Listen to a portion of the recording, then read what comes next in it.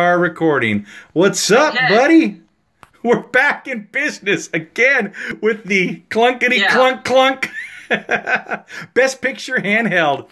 All right, so we're not going to get into the That was a nice message from Joe commenting on the links we go to absolutely. To get some content. I appreciated that. Absolutely, yes. We always appreciate our viewers and their feedback. So, Kev, let's not waste any time. It's everybody's Thanksgiving gobble gobble tomorrow. So let's talk about what happened last week in the league. Last week, yours truly got trounced by the gentleman for Quarterly. 80 points to 140. I wasn't even close. That's 60 off. I am by far the worst team going into playoffs. I don't deserve to be there. If I could give up my spot to Don, I would. I have no chance of making it beyond week 1, but I will be there anyway. Hey, you know what? Never say never. Playoffs are a crazy thing, and in 1 week, anything can change, as you very well know, with most of my one and dones. You won both your championships with garbage teams, so I got a shot. How dare you? Okay, let's talk about your matchup. Brett Huntley is obviously not the answer in Green Bay, posting a low 3.5. Poor old Jordy Nelson, who was awesome last year, 4.4. That guy is just out on an island by himself. Nobody's helping him. Darren McFadden, 0. So much for the vaunted backup, and he'll do anything Ezekiel can do when he's gone. On the other side of the road, Tom Brady, I hate that guy, man, destroyed poor Oakland with 35 points. Robert Woods with a nice day of 16 for your LA Rams. And Colby Fleener with 14 for her. So not a huge day scoring, but certainly respectable at 140. But you couldn't even crack 100. So who's next? Green Bay should pay Aaron Rodgers whatever he wants. Amen to that, brother. Next up, we've got Baltimore, again, finishing off well this season. 140 taking down the Wild Poopers, 140 to 101. I can't believe it. He does what others cannot. Yeah, hold on. Sorry, now I'm the one that's slow. Oh, I know why. It's because he doesn't use his name in his abbreviation. I was confused. Pardon me. Yes, the Mr. Greg Layton got it done when it needed. Marcus Mariota, in a losing effort against my Steelers, posted 20. But the big day for Mr. Greg was one Keenan Allen with 42. Holy cow. He and Antonio Brown could have posted all by themselves and beat you. On the other side of the thing, Dak Prescott, boy, talk about missing Zeke Elliott, minus 1.2. Started off okay, got to about the second half, and then the Eagles just collapsed on top of them, and it was embarrassing. It was great to see Jerry Jones just all, burr, burr, burr, burr, what's going on my team? Even with the Wild Poopers' crazy score, the Ravens 30.1, not enough to come back against Big Greg the Leg. Who's next? Poor Don, in desperate need for a win, could not get one. The punishment dude definitely making an argument for putting his name into the ring for playoffs. He defeats the Malibu Stacy's with a very decent score of 162 versus 103. Yeah, Melvin Gordon showed up, which was nice to see at 14 points. Ryan Fitzpatrick, Mr. Harvard, came to play for Tampa Bay, so he posted 23.9. Let's see, Brandon Cooks with a big 30 points going against the Raiders in Mexico City. Don had a nice day from Drew Brees at 27. Great day from Le'Veon Bell at 19.3. Demaryius Thomas with 17, but not enough to overcome Big Todd and the Monsters with Latavius Murray with 22. Holy cow. Travis Kelce, 18. He was a murderer's row. I hope he's not that way this week because I get to face him. That toe stomper. Who's next? Oh. That's your cue. Okay, next, in the first of two very close games, we have the Cellar Dwellers. Yes. Pulling out a win over the Krzyzewski Lovejoy Project. 144 to 134, 10 points. Yeah. Yeah. Yeah, this week, at least, the Cellar Dwellers chose the right quarterback in Kirk Cousins. How you like that with 34 points? Very nice. Jordan Howard with 20 points. Sam J. Pyrene, I think that's how his name, or I think it's Pyrene or Pyrene, 21 points because old Chris Thomas out. Fat, what's the other guy's name there? Fat Rob Kelly's out, so he's the number one now. Carson Wentz on the other side of the page with 24 points. LaShawn McCoy with 27. Jamal Williams, 13. Jamison Crowder, 14. Good day for Joseph and the many-colored coats that just blinded the Cellar Dwellers out of that game. Who's next?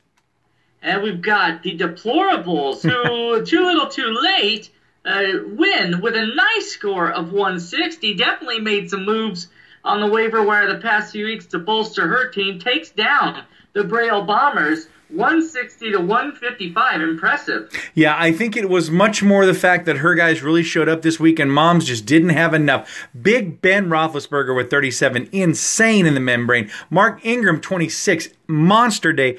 Big Kenny Stills for Miami, 35. Holy cow, what a good day. On the other side of the fence, Mama had Russell Wilson for 34. That's awesome. Davante Adams for 22. Marvin Jones, 18.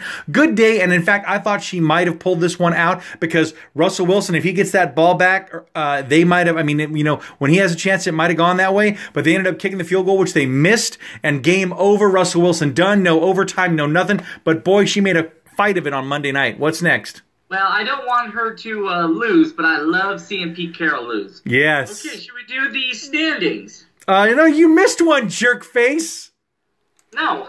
Yeah, you missed a big one with me and Jay that was over before it started with that pirate. We have, in a game that should have been different, Matthew impressively is able to crack, I just bit my tongue, 200 points to score 204, taking down our Give Me That Booty in a true grudge match, but we got lucky. What can I say? That's exactly what I think. I think I beat him like Donald Trump beat Hillary Clinton. It was a shocker. People were crying the next day. They couldn't tell what happened. Everybody thought Jason was supposed to win, but what happened? Little funny thing on the way to the races that day. Antonio Brown with 45. Alvin Kamara, the gem of New Orleans, 25 points. Adam, I'm feeling it for Thielen, 28. 24 from old man Larry Fitzgerald. Don't you dare yawn. And the Red Rocket, the Red Rifle himself, Andy Dalton with 24.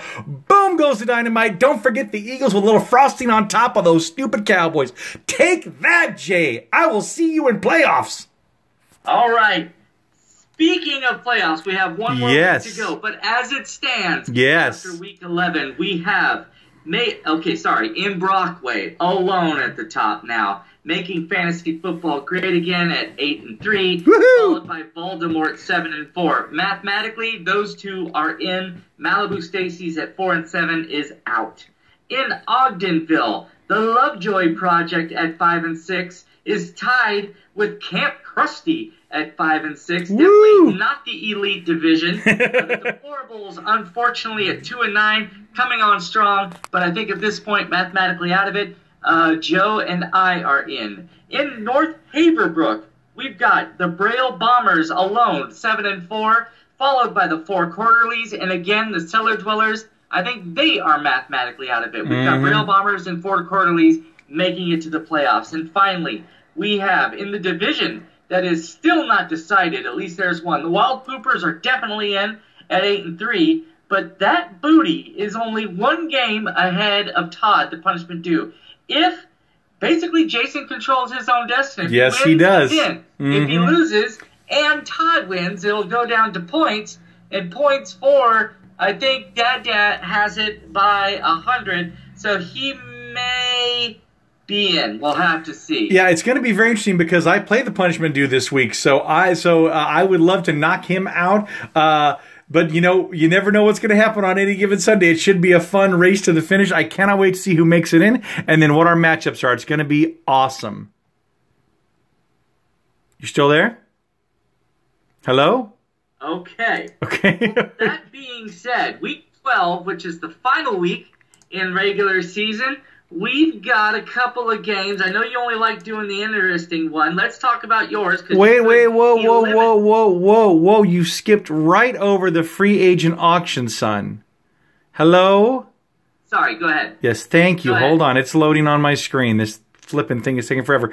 No disputes this week, although there were some moves to be made. I picked up Devontae Booker out of Denver. Supposedly he's supposed to be the next running back. I see that Krastofsky got Byron Marshall, the running back out of Washington, to fill that spot that Chris Thompson left open. I also grabbed Phil Rivers, another quarterback, after I ditched that doofus from Buffalo, even though he gets another start. I'm not keeping him.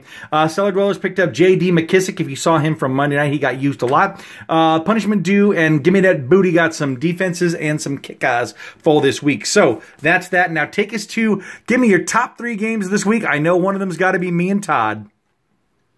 Well, I'm going to do 4 games. Okay, sure. The first one is going to be you versus Todd. Hey, wait a minute. Hey, wait, whoa. Wait a minute. Playoffs. Wait. We play 2 more weeks, buddy.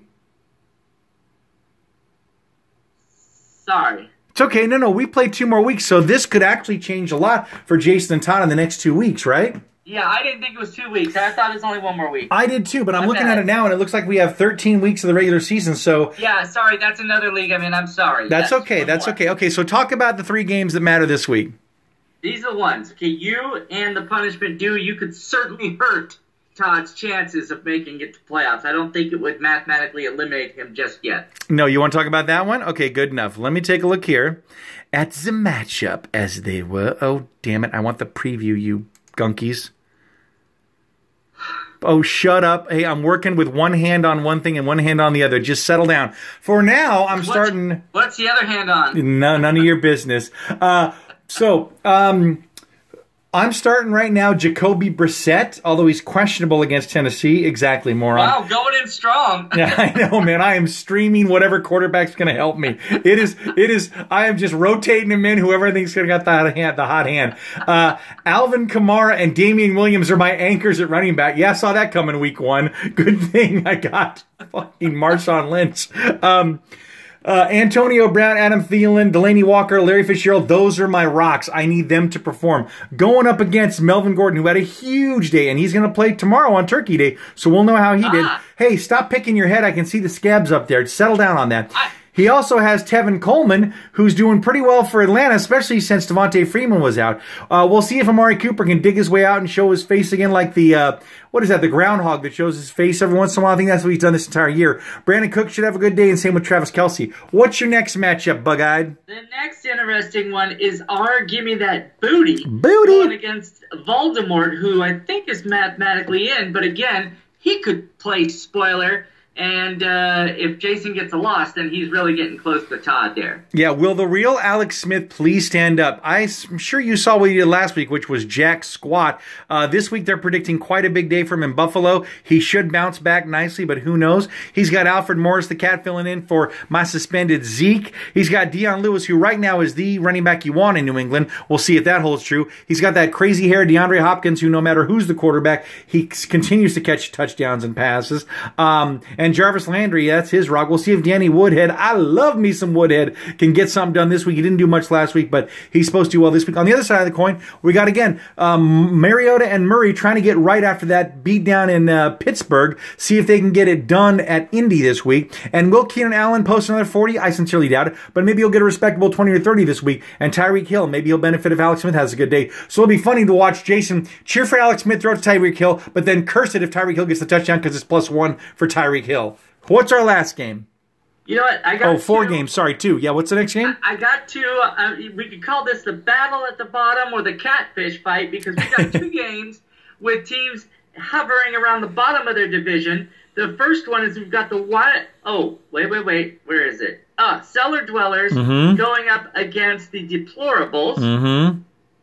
Yeah, that one will be interesting. Go ahead. You want to just... Are we talking... No, I think that's it. Because the other one was actually Malibu and Wild Poopers, and Wild Poopers are near the top. So we've got the one catfish game. Not a problem. So with this catfish game, again, will Kirk Cousins show up this week? He might not.